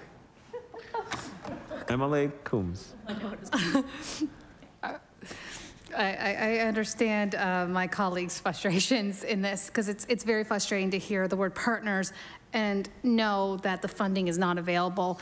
And I want to talk about the rural area, and that is with regards to access of the full, that is reproductive sexual health care, and the lack of funding in those areas where they're really needed, because they're not getting the access to physicians, they're not getting the access to fertility doctors, they're not getting the access to abortion, they're not getting access to gender affirming care and the full-on sexual health. So I would like to ask, what needs to be done in the areas outside the HRM to give a more robust, full sexual health and reproductive health care to Nova Scotians? MLA Coombe, who are we directing? I believe Dr. Paynter has put her hand up. Dr. Paynter. I'd love to speak to this. Thank you for the question. One of the things that's really apparent in this discussion is that sexual and reproductive health in this province is treated as an add-on. I went to the town halls, I think they were called, Ms. Oldfield hosted in 4 different sites about health last fall. Kevin Orrell was there, the Premier was there, and I raised the issue, shocker, of sexual and reproductive health, and was informed that at the 4th town hall, that was the first time it had been raised. Everybody has sexual health all your life. It is absolutely basic, foundational to your well-being. The chronic underfunding is really, it causes so many population health sequelae that result in all kinds of harm to our economy. Sorry, I was trained as an economist before I was a nurse. What I want to bring up first is how we are not using who we have. So Ms. Heide raised the issue of physicians who aren't prescribing, or pharmacists who aren't inserting. We have RN prescribing in this province now. We have nurse practitioners prescribe, insert. They have prescribed abortion now for 4 or 5 years, I think we're getting at. Why midwives can be doing all of this work. Midwives are primary care providers for reproductive health. They can do all this stuff. So why are we not using and empowering the people we already have and who are so critical to those rural and remote sites in the province, right? The other thing I wanted to... Order. Oh, sorry. No, the time has expired. I went a little bit long, just you were getting to some good points. So we're good. The time has expired for the NDP questions. It's now the PC Caucus questions. Is it MLA Barkhouse? Thank you, and thank you all for coming here. And I'm rather enjoying just sitting back and listening to what you're all saying and the questions that are being asked. Of course, they tend to bleed into each other, the questions, but I'm going to ask some of the ones I have anyways, which is, I think this should go to Deputy Minister Lagassé. What steps are being taken to expand healthcare services in a culturally relevant way to improve the sexual health of Nova Scotians? Deputy Minister Lagassé. The consultation that we're doing? Thank you very much for the question. So we're starting work through the department, the NSHA and the IWK related to the preparation of a health equity framework. And so we're doing quite a bit of work in that regard. And Ms. Penney and her group, and in the work they're doing in reviewing the gender affirming care policy, we're looking at how we could get out into community, right? And how we hear from people and how we could develop things with community. We currently have received a proposal from a group in relation to gender affirming care, and we're looking at how we can engage with that group. The department's been reviewing the proposal that was put forward, and now Ms. Penney and her group are looking at how they can engage with that group to learn further from them as we develop the new parts of the policy. But Ms. Penney may have something she'd like to add in that regard. Ms. Penney? Yeah, I think I would just add to Deputy Minister Lagassé's comments. It's exceptionally important for us to develop a policy that incorporates lived experience from the community that we're trying to write the policy for. So I think I would just, reaffirm that through that statement. MLA Barkhouse. Okay, great. And this has been kind of answered, but not really, and kind of asked, but not really. So I'm going to go back to this, and I'm just wondering, and I think Miss Heide, or Mrs. Heide, sorry, or maybe Lagassé could answer this, or Oldfield maybe, Karen. Can you share what work is being done to make healthcare services more welcoming and inclusive? What educational opportunities are there for healthcare staff to support their learning in regards to this situation? So. Ms. Heide? Yeah, I may not be the best person because I don't have much control over training and education, so I will pass it on. But I just want to say that there's been collaboration between Pride Health, which is a part-time staff of one, by the way, for the whole province. So there's been collaboration between Pride Health and a couple other nonprofits, CBRC and Halifax Sexual Health Center, to offer training around to us LGBTQ healthcare, specifically gender affirming healthcare. These are physician training courses that are free, MainPro accredited, and have been offered. They're virtual, really easy to take. There's been a few of them developed and run now, and there's another one coming up shortly. So that's a great initiative that hopefully will continue. That is coming from, pockets of funding as well. So I can't speak to whether it will continue, but that's just one piece of, and it is of course optional. Physicians have to decide to do it. So yeah, but they've been well taken. There's been a lot of people at them. Yeah. Ms. Oldfield or Deputy Minister, is there any? Ms. Oldfield. I wouldn't really have too much to add other than to echo the comments around Pride Health, and I've met at least one individual involved in that during our Speak Up for Healthcare tour, and as has been noted for most of the morning, one person can only do so much, and so it is important to determine the ways that we can help and support and get the education and the important parts out across the system and across the province. MLA Barkhouse. Okay, actually, Dr. Hatchette, what efforts are planned or are underway to increase public awareness in education around STIs? Dr. Hatchette? Other than the sort of programs that have been already talked about, I'm not sure that there are any particular public awareness issues. I think, if I may, one of the biggest challenges, we don't have an STBBI program to oversee what the goals of care are, what the initiative should be, because PHAC does have an STBBI plan, and without having a program to sort of oversee it properly, it's going to be hard to achieve that with piecemeal funding and piecemeal integration. MLA Barkhouse? Thank you. I'm sorry, I was writing that down. I was writing some of this stuff down as we go, so it's, I'm done, but just thank you, and thank you for all your questions or answers here today. And it actually has me thinking of more questions that I might reach out to some of you and find out. Thank you. MLA Palmer? MLA Palmer.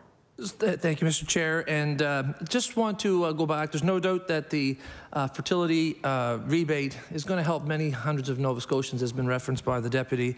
And we've talked about how it's including surrogacy. And just to expand on that, could you please talk to us about how that's going to help inclusive families and how that's going to really be a positive in that end of things? And I'll address that to anybody on the panel. Ms. Penney or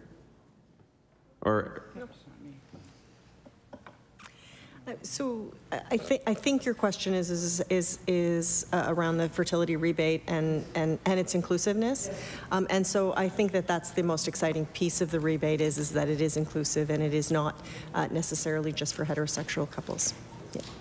Yeah, I agree. And was there MLA Palmer? You're finished? All right, so we have 15 seconds left, but at this point, we'll end with the question and answer, and we'll move on to closing remarks. So, if anyone is open for closing remarks, I'll look to our witnesses. Ms. Oldfield. Thank you. I really appreciate the time today, and I particularly appreciate the questions and the answers. I've appreciated meeting the folks here at the witness table. I've made a lot of notes. I just want to sort of summarize my takeaways because I think they are important. Ms. Paynter made a point towards the end that everyone has sexual health your whole life. And that's something I'm going to take away from this session today and go forward as we move to make decisions and inform ourselves as to parts of the system that need further attention, deeper attention, stronger partnerships. I've made a note that, Department of Community Service was referenced. They are a partner, but they're not here today. The Department of Education, very important component, and they're not here today. We do need to find ways to resource support across the province. That is another really important note. We have a number of rural MLAs present. There's so many more things that can be done. But the good news here is that, the issues are being talked about. They're on the table. We have an opportunity to walk forward and to learn and to do the things that are right for the people of our province. So thank you for that opportunity to learn today. Any other witnesses have closing remarks? Ms. Paynter? I want to close by really emphasizing how this province has made, I've been doing abortion work for 20 years, and what this province achieved in 2018 was really extraordinary, world class. We have the best access to abortion in the world. You can get it from any primary care prescriber. It is completely decriminalized. We have a very, very, very big country, though, and so that's the issue, right? This transportation issue. But aside from that, we can't do anything about that. So really, when I look at this, and I'm very interested in efficiencies and achievable gains and places where we can lead and do really well, I see universal access to contraception as filling so many needs. Okay, so Ms. Heide raised all of these issues about gender-affirming care, and contraception is gender-affirming care. You get an IUD, you're not going to have a period for 5 years. That feels really good if that's the kind of gender-affirming care that you're looking for, okay? Universal access, it helps all the youth who don't have to disclose to their parents and go through private insurance. They just get the care they need, right? Like, you can't drive to Halifax if you're 13 years old, okay? It addresses this issue about this month dedicated to understanding and highlighting the issues with sexual assault and intimate partner violence. Contraception prevents that. It prevents poverty. It prevents low educational outcomes. It prevents unemployment. It is the best win-win we could possibly imagine. And it's definable and achievable. And so I want to leave again by really wishing us well on a path forward where we can get that done and again lead nationally and internationally in the way we care for the people of this province. Thank you. Thank you, Ms. Paynter. Ms. Heide? Yeah, I want to speak, I guess, generally in these closing remarks to sexual health services and access, because Dr. Paynter said everything I wanted to say about access to birth control, so that's done. Thank you so much for having all of us here today. In terms of that general access to sexual health services, when I think about that and I think about being underfunded in the way we've talked about today, what comes to mind right away for me is that the federal budget had, a few $1 million allocated to sexual, gender and reproductive health services, which we were like jumping up and down with our federal affiliate Action Canada to see that in there. To my knowledge, and I could be corrected on this for sure, none of it made it to Atlantic Canada, or at least not Nova Scotia. We applied. We were rejected. We applied with our partners, Pride Health, CBRC, the AIDS Coalition, the Nova Scotia Advisory Commission on AIDS. We put in a joint application. Nope. So then came our provincial budget, which we were like, maybe there'll be something in here for us. And it didn't feel like that there was. There was a few things that we thought that could stretch to include us in this way or that way, but not really. So we've kind of been feeling a little bit disappointed, a little bit let down lately by budgets. And I just also want to, I guess, try to clarify our funding structure a little bit. So we have an annual grant application with the Department of Health and Wellness. So I apply for it every year. The application's pretty much the same, but it's never guaranteed. Any year we could not get it. That hasn't happened, thankfully. But we also haven't had an increase of more than $16,000 in 20 years. Some of our staff at the sexual health centers are making less than they were making when they were hired 6 years ago, for example. So, we really need an increase to our operational funding. We also need it to be guaranteed that it's not about to disappear. It's extremely stressful, as you can imagine. I need a vacation about this time every year after I fill out the 30-page application and just do this for the next 2 weeks or however long. And we feel like we've actually built a pretty good relationship with the folks who work with us on that grant. But the system pieces don't change, so it's not really about the human relationship. And we should have funding from the Department of Community Services. We should have funding from the Department of Education, from the status of women. These are questions that I don't really have answers to, but I would like to explore more with anyone who's willing to look at that. And I also just wanted to mention about sort of policies and strategies specific to sexual health and gender-affirming care and comprehensive education. It's really important that we have these things in place, that they're written down. The policy that was referenced on gender-affirming care was created by a couple of volunteers who felt passionately about kind of the challenging system of gender-affirming care in the province right now. That policy, oh my gosh, if you haven't read it, go read it right after this meeting. It is amazing and wonderful and comprehensive. I can't believe what these student volunteers did with this work. So there are people with the knowledge just out there in our community, going to school, living their lives. They're trans and gender diverse people. They're obviously everybody has sexual health. So there are lots of folks who have a lot of knowledge on this stuff and can help create strategies and policies that, you know, will really support us. And those things are what we can look to then when we're looking for funding. We can say, well, it's here, we need to do it, you know? So I just wanted to kind of restate the importance of that. And lastly, just say about partnership. I do take everybody's points on what does partnership mean in a sense, and just know that at least for Sexual Health Nova Scotia, we want to be partners with as many, you know, government, nonprofit, community, everybody. We love partnership. It's, I think, one of the things we do best, so come and partner with us. Thanks. Thanks, Ms. Heide. Dr. Brooks or Deputy Minister? All right, well, that concludes our topic for today, and I'd really like to thank the witnesses on behalf of the committee for coming here today. Lots of insight, lots of information, lots to look at. At this point, I'll let the witnesses leave. I would like to take a short 3-minute break, and we'll come right back just while they're leaving, and then we'll get back into committee business.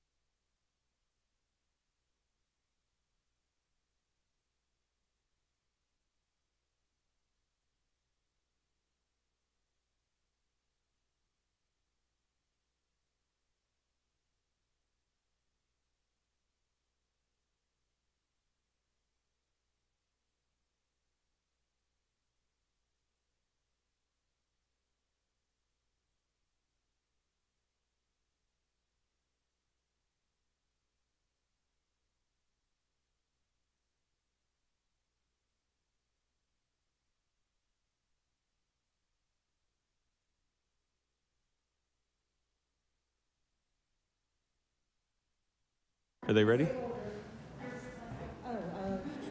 10:52 is when they should. Yeah. Order.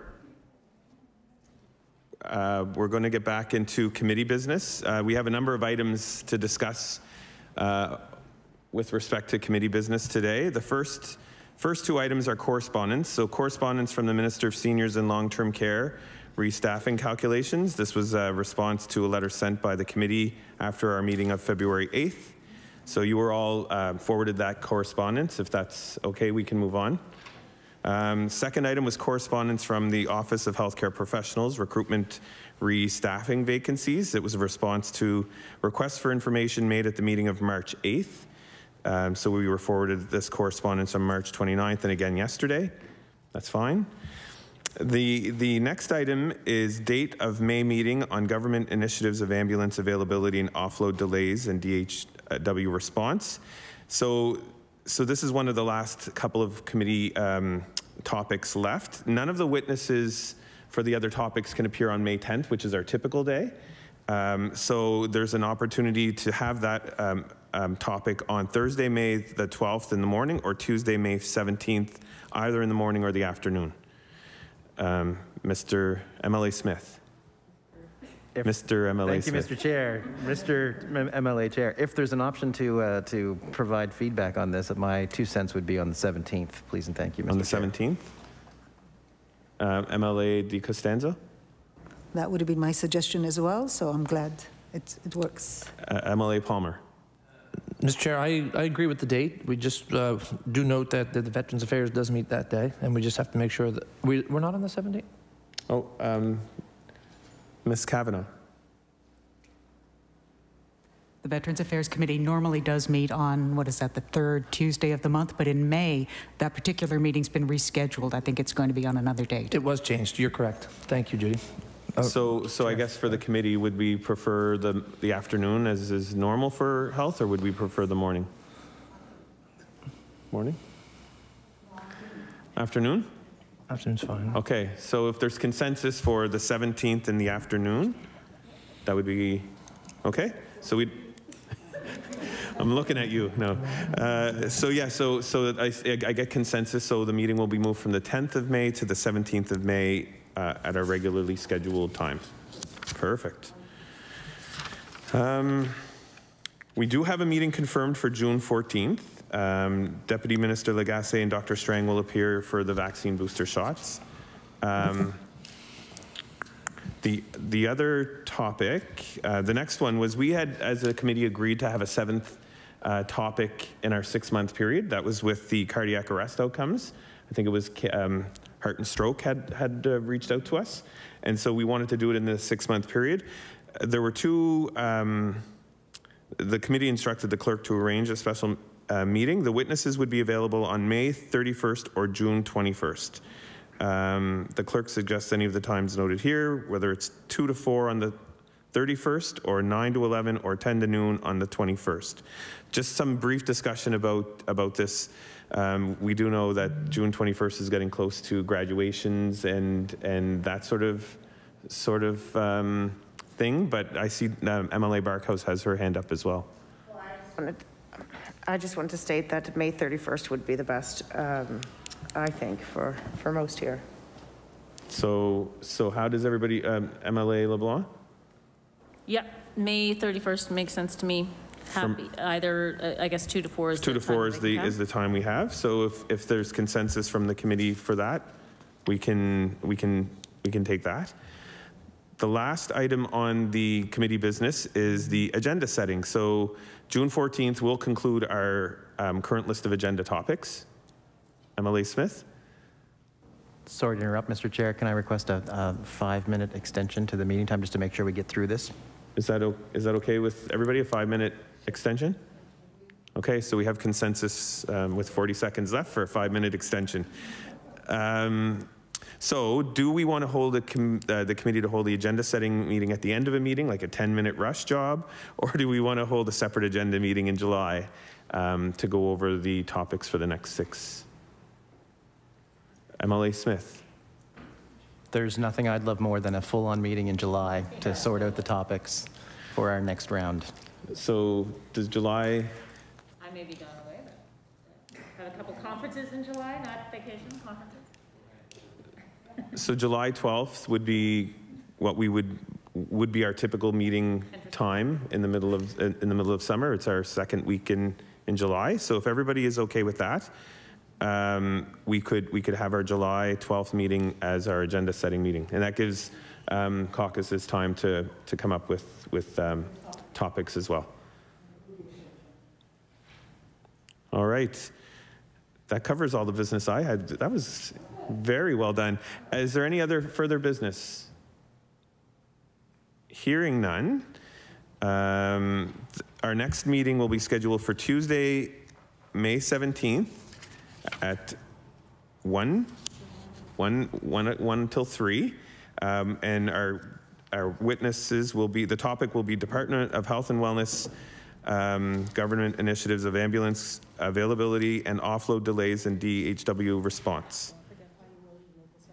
Oh, sorry, and IUOE Local 727.